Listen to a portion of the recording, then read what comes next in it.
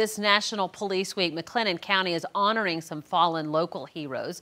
25 News reporter Andrew Lamparski joins us from the Peace Officer Memorial in downtown Waco tonight. Lauren, I'm here in Indian Spring Park in downtown Waco, where earlier today law enforcement read off 30 names. Many of those names on the Peace Officer Memorial here over my shoulder. All of them officers who died in the line of duty in McLennan County, dating all the way back to 1871. I believe few jobs are more honorable and perhaps important than being a peace officer. A morning of honor at the Waco Peace Officer Memorial, remembering 30 officers. Sergeant Roger Barrett, who lost their lives while serving McLennan County.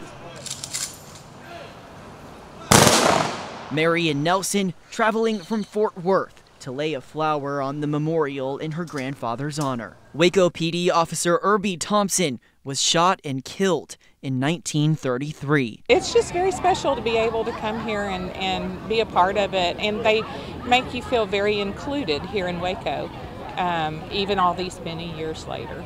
It's a list that's grown significantly since his death. Officer Ricky Neal Roberts.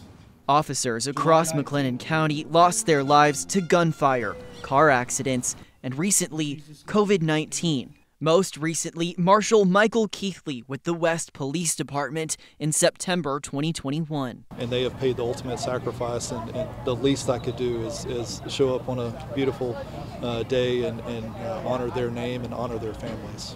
Even nearly a century later, Nelson's family will keep her grandfather's memory alive. We'll keep coming. An emotional morning.